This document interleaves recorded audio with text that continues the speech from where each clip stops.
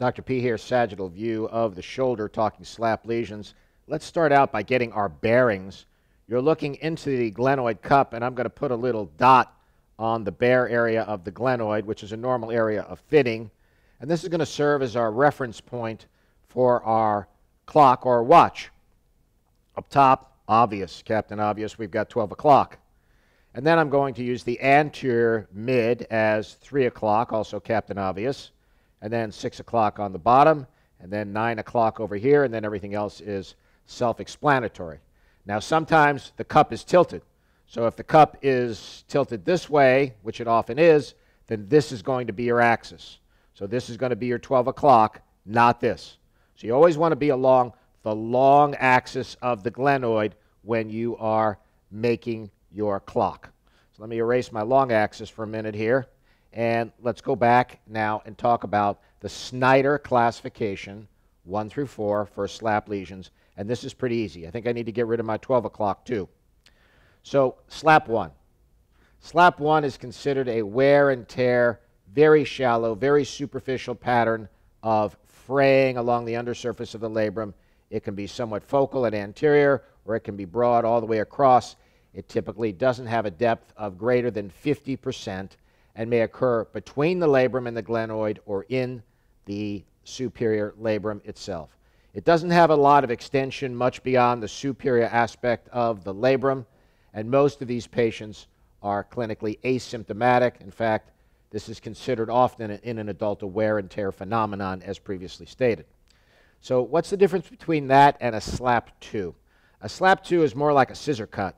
It's very discrete, it's very linear, it's a bit deeper, greater than 50% depth into the labrum, and it may even go all the way through the labrum. So if you're looking at the labrum in the coronal projection, and this would be your glenoid cup right here, the tear may go all the way through the labrum from bottom to top or from caudad to craniad, and then out the top, and even result in the propagation of a cyst spilling over the spinoglenoid rim.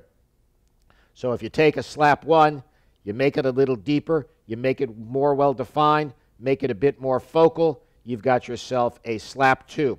And when you look down at that SLAP 2, say from the top down, it typically is more linear rather than a gap.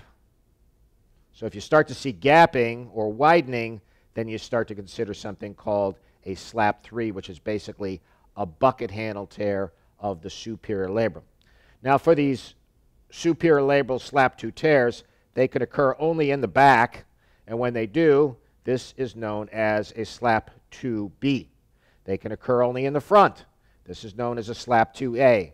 And if they occur all the way from back to front, this is known as a SLAP 2C. Then you get the SLAP tear where you've got a pretty thick tear, and you have the yellow, you've got the yellow labrum augmented a little bit, and then you've got some labrum underneath because it's been separated by this huge gap-like tear. So that would be your SLAP 3, and if you're looking down from the top, you'll see a big hole in the middle, just like a bucket handle tear in the knee, and then on either side, you'll see some labral tissue, and this may create what's known as the Cheerio sign. And even though it's not perfectly round, I'd call it a stretched out Cheerio looking from the top down. This would be an axial view, if you will. So that one's the toughest one to conceptualize, but then if you get into something that is SLAP 2-ish or SLAP 3-ish, and now it decides that it wants to have its way with the biceps. In other words, it starts to dissect into the biceps, more often longitudinally than horizontally. Now you've got a SLAP 4. And these fulfill the Snyder criteria for SLAPs 1 through 4, the most noted amongst the SLAP classification. Let's move on, shall we?